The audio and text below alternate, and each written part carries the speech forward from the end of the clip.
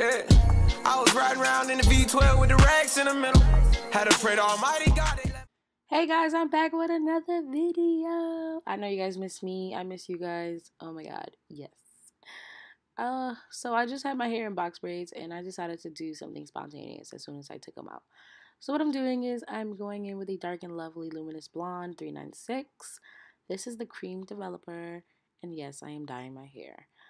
This is the basically it's like a fade resistant color lifter. So it's like that's basically the color that I'm going to be doing.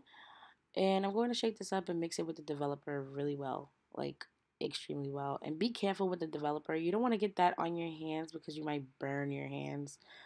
You don't want to get it. If you're going to do your hair closer to your skin, make sure you put Vaseline so you don't burn your skin.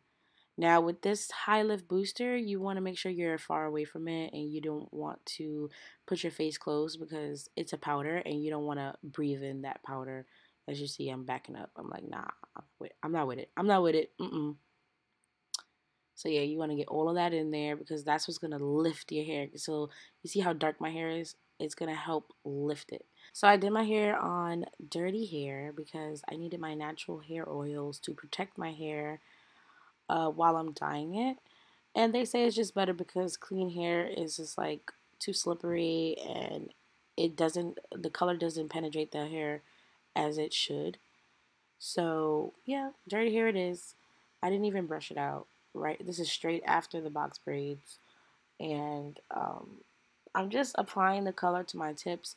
And you don't want to apply it like half of your hair unless that's the style you want. I was more so like going towards the middle of the strand and just dragging it down, but mainly making sure that the product is at the tips of my hair because I want the tips of my hair to have the color. I don't want my whole head to have color, so I'm just basically like dragging the dye from the middle down because I want like that fade where it's like going from dark brown to like light brown to like blonde. And as you can see, like I'm adding more at the tips here, and then it's like a little bit in the middle and then more so at the end. So that's just me. That's how I wanted to do it. You might want to, I didn't put a cap on, but you might want to put a cap on so that you don't burn your neck or anything. As you can see, my shirt was getting crazy. Like, it was damaged. But my hair wasn't really bothering my neck, but it might to some others. So you might want to put a plastic cap on while you're dyeing your hair. Yeah, my shirt is like bleached, is ruined. But whatever. The color is taking really nicely. And, you know, I left it on for exactly 20 minutes. I didn't go overboard. When you go overboard, that's when you fry your hair. And make sure you wear gloves when you're doing all this because, like I said, you can burn your hands. So this is my hair fully washed with the NoPoo Decadence and the One Condition Decadence from Deva Curl. This is my Deva towel. I love it. It's a microfiber towel and it's like so soft. So I'm going with the Deep Sea Repair mask, and let me tell you, I was going to use the conditioner that the Dark and Lovely box came with, but I was like, you know what, I might as well deep condition my hair because I feel like if you deep condition your hair with color, like you'll be all right. Like you just have to really maintain your hair and stick with the like your regimens and stuff.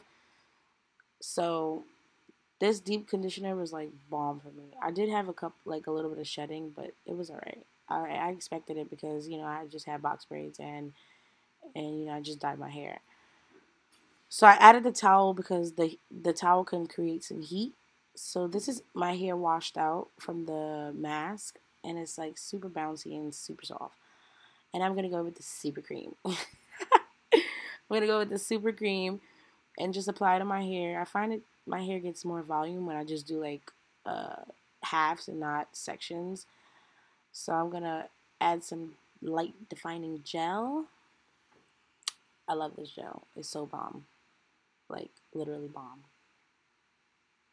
So I'm just gonna rub that in. It says to scrunch it in, but I find it works better for me when I just run it through my hairs. Run it through my hair.